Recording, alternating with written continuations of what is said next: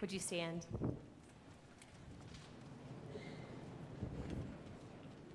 Would you pray with me? Lord, open our hearts and minds by the power of your Holy Spirit, that as the scriptures are read and your word proclaimed, we may hear with joy what you say to us today. Amen. In those days, a decree went out from Emperor Augustus that all the world should be registered. This was the first registration that was taken while Quirinius was governor of Syria. All went from their own towns to be registered.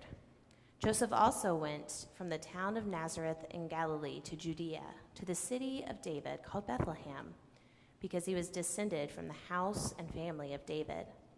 He went to be registered with Mary, to whom he was engaged, and who was expecting a child.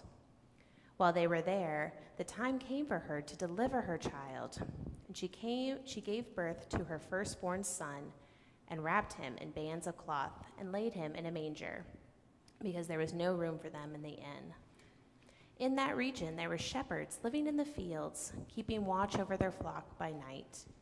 Then the angel of the Lord stood before them, and the glory of the Lord shone around them, and they were terrified. But the angel said to them, "Do not be afraid, for see, I am bringing you good news of great joy for all the people. For to you is born this day in the city of David a Savior, who is the Messiah, the Lord. This will be a sign for you. You will find a child wrapped in bands of cloth and lying in a manger." And suddenly there was with the angel a multitude of heavenly hosts, praising God and saying, "Glory to God in the highest, and on earth peace among those whom he favors."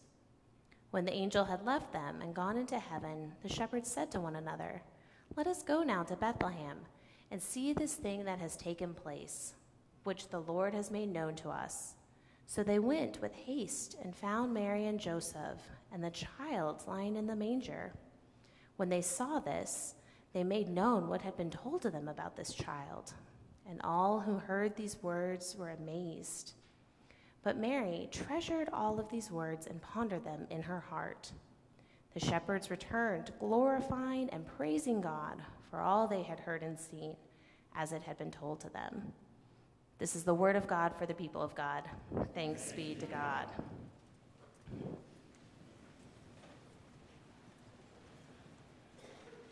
Would you pray with me? Gracious God, may the words of my mouth and the meditations of all of our hearts be acceptable in your sight, our rock and our redeemer. Amen. I think most of us love a good plot twist. Whether it's a movie or a book we're reading, when a story takes an unexpected turn, it's exciting and riveting.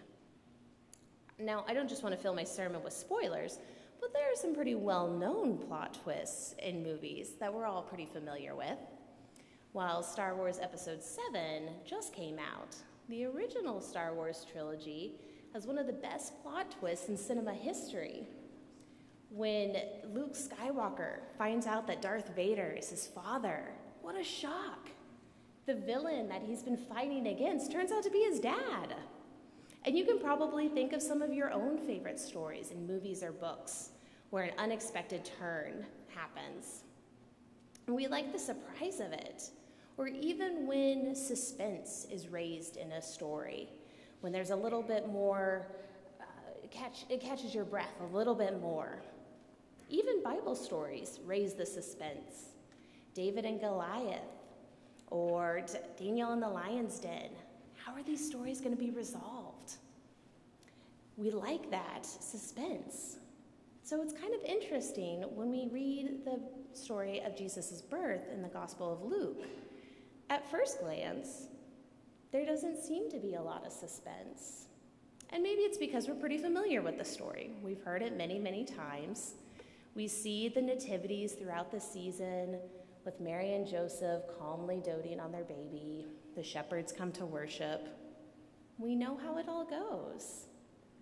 But I think if we read the story again, we can find that there is a major twist in the story. We learn at the beginning of the passage that Mary and Joseph were going to be registered for a massive census. Now, biblical scholars say that the dates get a little squishy here. It's hard to line up when exactly this would have taken place because the timelines of the rulers don't quite match up. But what scholars really emphasize, is that the author, Luke, is trying to make a point to us as the readers. And that is that Roman rule was very oppressive for the Jews, even or especially for the little guys. What a massive burden to have to travel to your hometown to be counted. This was more than just a really big pain. So here's Mary and Joseph, who've traveled all the way from Nazareth to Bethlehem. They were weary from travel, especially Mary. She's due to deliver a child at any moment. And though our vehicles of travel today make life quite a bit easier, I'd imagine that many of us can empathize with being exhausted after traveling a long distance, especially now at the holidays, when many of us are traveling to visit family and friends. And while they were traveling, Mary went into labor and delivered her child. Some scholars say that it wasn't necessarily a lack of money that landed Mary and Joseph outside a traditional inn, but rather it was just overcrowded because of the traveling masses. Something akin to today if a flight were canceled, hotels were booked, and you had to spend the night in an airport. But other scholars suggest that yes, Mary and Joseph did lack resources to secure lodging, leaving them vulnerable and seeking shelter wherever they could for the delivery. So the baby had a very unconventional cradle, a manger. And then we also hear about some shepherds. Now, shepherds did not have a good reputation in this society. At best, they were doing menial work for little pay. At worst, they were seen as lazy, dishonest, and would graze their sheep on other people's lands. So they were not looked on very highly. Even the fact that they were still in their fields when everyone else was off to be registered demonstrates their lack of status. They were seen as not even being worth counted by the rulers. Maybe similar to a migrant worker or a person who's homeless and sleeping in a car today. They were completely overlooked by those in power. But it's to these very shepherds that the angels appear, and the glory of the Lord shines. And the shepherds, probably rightfully so, were terrified. But the angel brings reassurance not to fear. There is good news. The Messiah is here. And this Messiah, the great Savior that would release the Jews from oppression, the one who had been hoped for and prayed for, the one who had been proclaimed in prophecies, who's given many names, Prince of Peace, Wonderful Counselor, King of Kings, the Almighty, who is heralded by terrifying angels, who has all the glory we've ever heard of. This great Messiah comes as a baby. What? This is not what we were expecting. Here is the twist in the story. The Messiah comes not as a powerful statesman, but as a vulnerable baby. He comes not to the seat of power in Rome, but to the backwater town of Bethlehem. He lies not in a gold bed with purple cloth, but rather a manger with rough cloth. He is announced not to rulers and kings, but to some scoundrel shepherds in their fields. Jesus is born on the road far from power to unwed parents with no elaborate preparations made. This is how Christ, the Son of God, enters the world. This is the greatest twist in any story.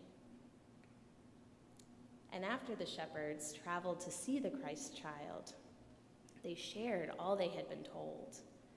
Mary ponders all this wondrous news in her heart, and the shepherds glorify and praise God for the good news. The good news that God is with us and not how we would have expected it. God breaks into our world, and because of the unexpected way that Christ arrived, we see that God identifies with the poor, oppressed, homeless, burdened, and powerless. The Messiah is born this day, and this day offers newness and possibility and freedom from fear, whether it's fear of emperor or the other or fear of death. There is freedom from all fear.